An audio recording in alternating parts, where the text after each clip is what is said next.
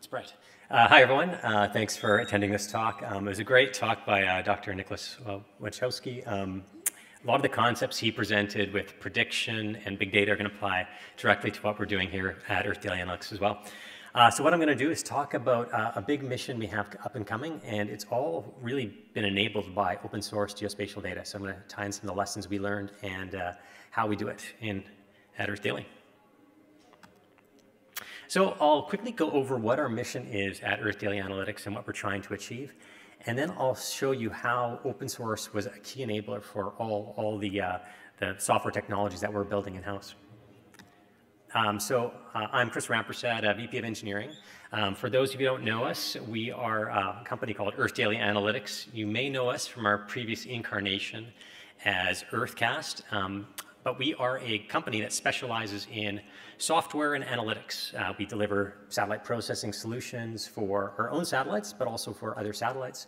And we generate agriculture analytics out of our office in Toulouse, France. And I'm from Vancouver, BC, where we do most of the satellite processing.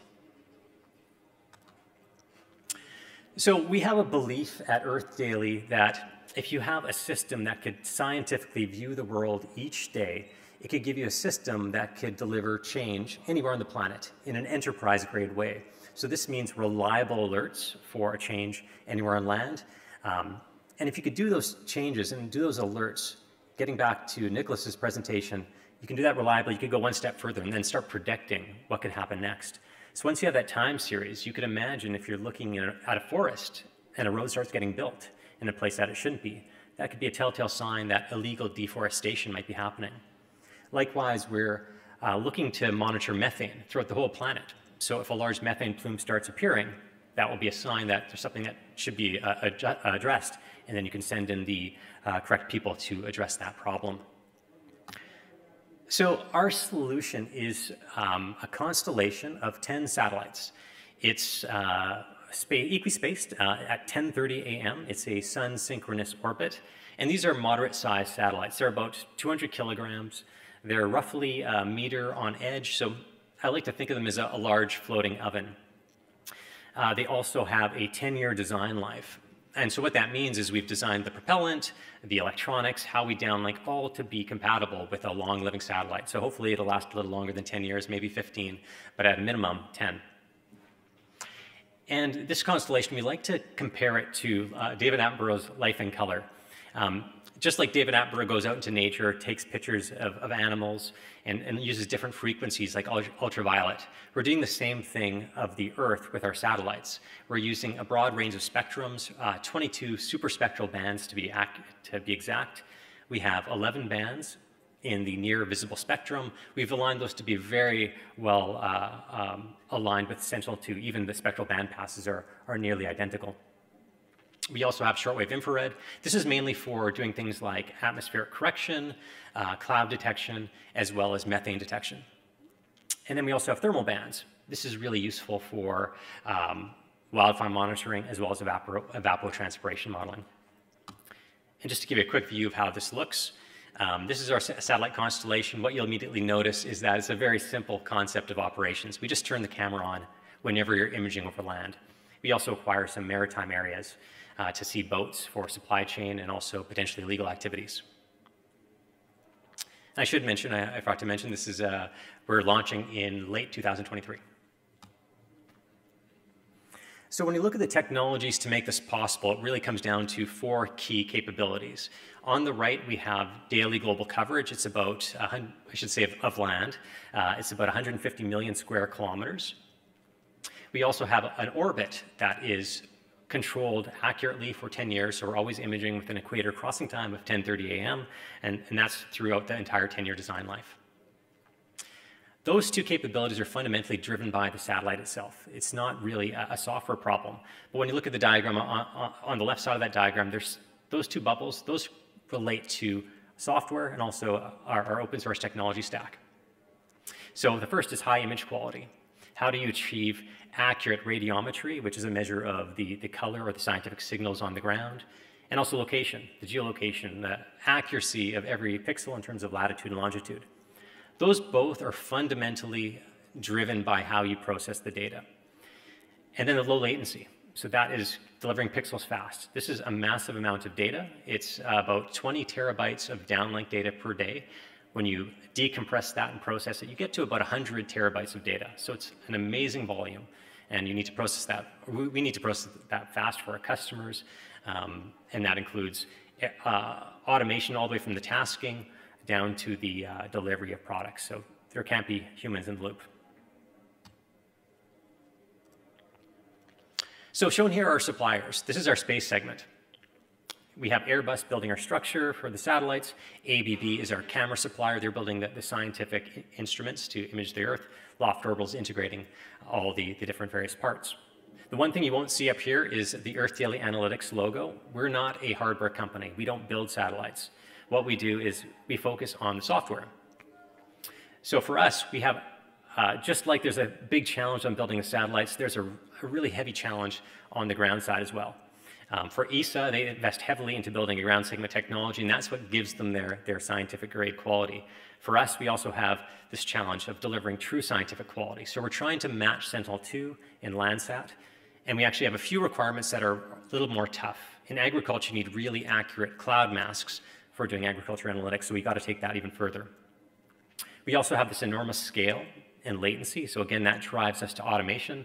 Every part has to be fully automated so that we can handle that enormous scale and do it in a cloud-native way. And then these are small sats. I mentioned they're about 1 meter on edge. They're not the size of a billion-dollar Sentinel-class mission. So they're smaller. That means you have lower cost star trackers, GPS. All the componentry is not quite as accurate. And so again, we have to do more processing on the ground, more calibration of the sensors to achieve that same scientific quality. And NASA and ESA have budgets upwards of 100 million to build their ground segments. A new space company can't afford that. So we have to take a different approach. And I'm going to walk you through the process of how we got here to be able to do this mission to deliver this type of data.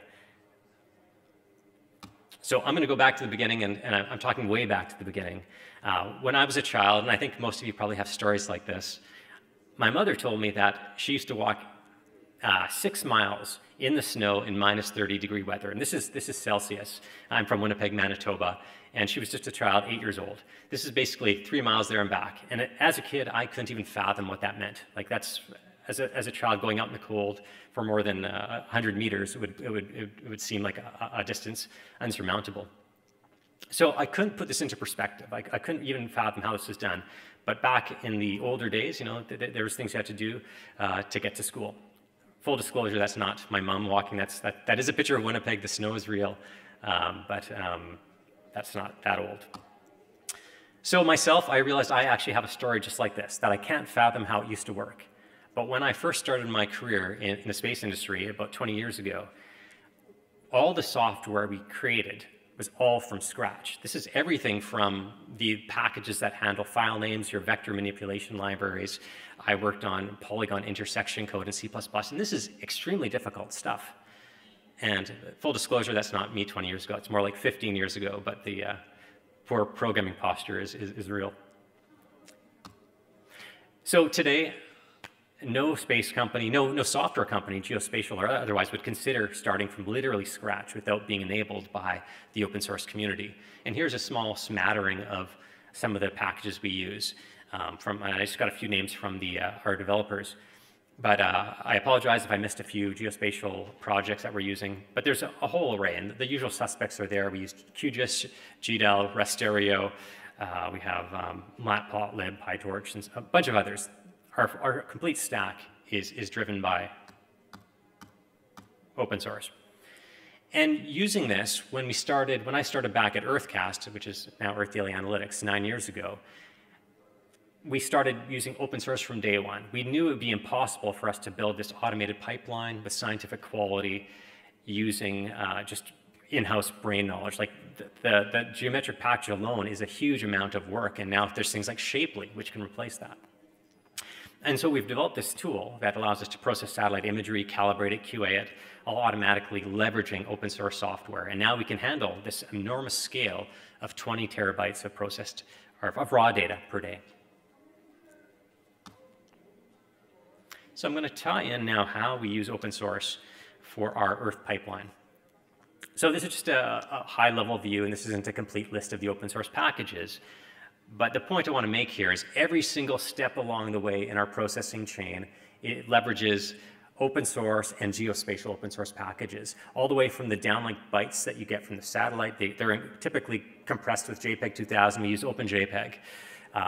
When we do the orbit propagation, we can use SGP4. There's just every step of the way we are leveraging open source. And this is basically like having thousands of developers helping us build our pipeline. And this is how we can do something like ESA. ESA has an incredible ground segment.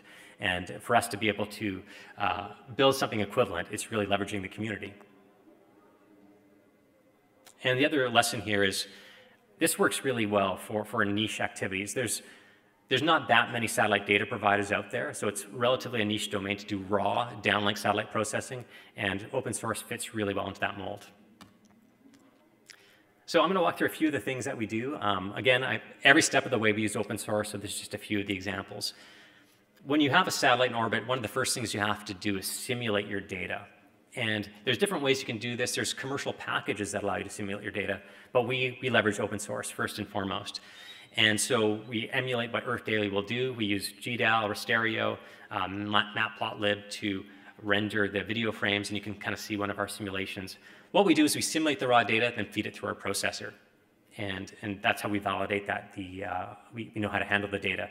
And when we simulate it, it's not just a core simulation. It's simulating all the weebles and wobbles of the satellite, the optical distortion, how the star trackers aren't perfectly aligned. All those things get simulated, and then we use that within our pipeline.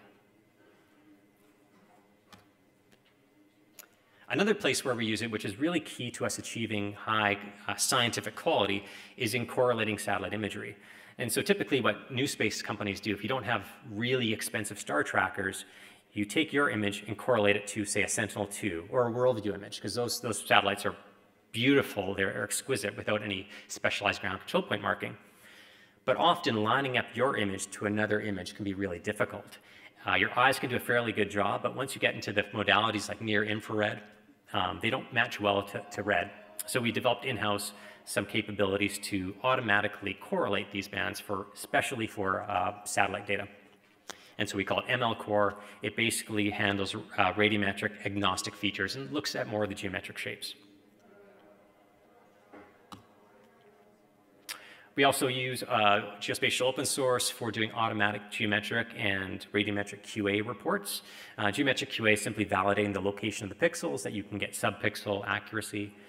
And then radiometric QA is validating the subtle scientific quantitative units and making sure we're accurate. And we often use Sentinel-2 for validating our satellites. Again, open source stack, we use matplotlib, a lot of SciPy, GDAL or stereo, and some OpenCV. And this one was a bit of a surprise. This came up recently. We were trying to create some marketing information to support our marketing team, and they were having a hard time handling the large nature of geospatial data.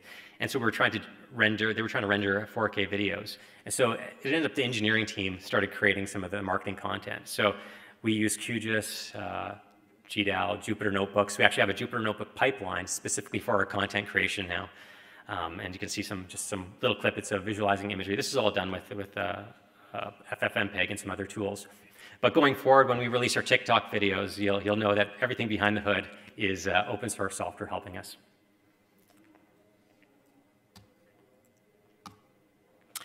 And lastly, I just wanted to close with some final thoughts of our experience with using open source geospatial software. We've noticed that the community evolves very rapidly, and this is a great thing.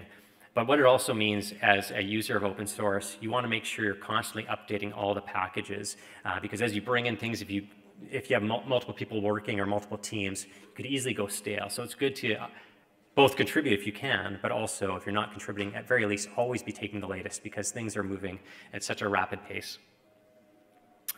I think I mentioned this before, but niche activities, open source software works extremely well. Some of the content creation was a real surprise that we had to use open source to make it happen. But again, using geospatial data and marketing don't always go hand in hand. The other part is open source is very vital for operational commercial companies' activities. And it's really a win-win by using using open source as a commercial company and contributing back. So our plan in the future is to contribute to open source. We've done it very lightly in the past, but we want it to be more active in the STAC community for our satellites. They have probably some specificities around thermal and some of our sensor technology, which would fit well into some new STAC extensions.